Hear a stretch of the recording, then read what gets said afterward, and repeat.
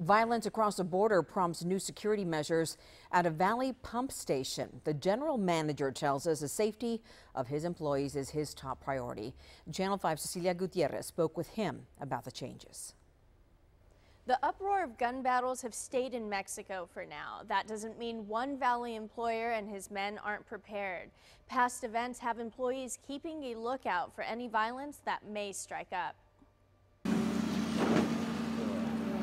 Behind the sound of heavy machinery, you'll find Manuel Villarreal. He's been working at the pump house on the Rio Grande for about 6 years now. He says it's relatively quiet, but recent reports of gun violence just across the river Sounded like fireworks, but they hit the cement and cement started flying. Has Villarreal remembering a time where it wasn't so peaceful. About 4 years ago, they shot at me twice. We were working by the new pump station.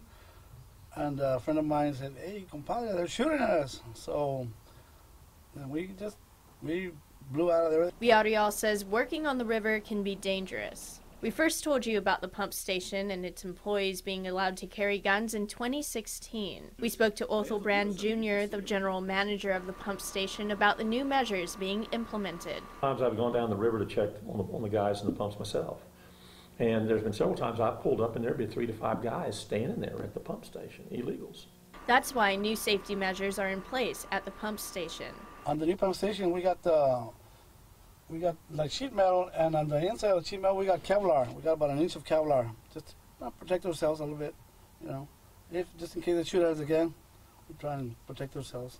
Brand says he tells his men to use their common sense when dealing with the violence across the border. And if they can't see who's shooting at them, well, they're going to leave. That's just a given.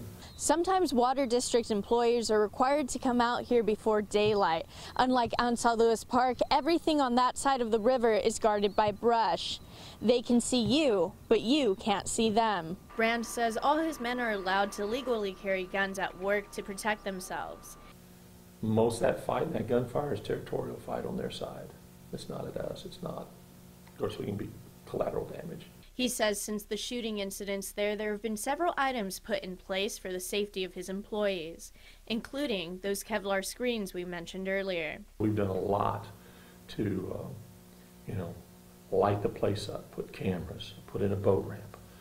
You do the best you can to protect your environment and your men that you work, and that's what we've done, and feel like we've had good success with it. Brand says it's all about being prepared and hoping his men know when to leave.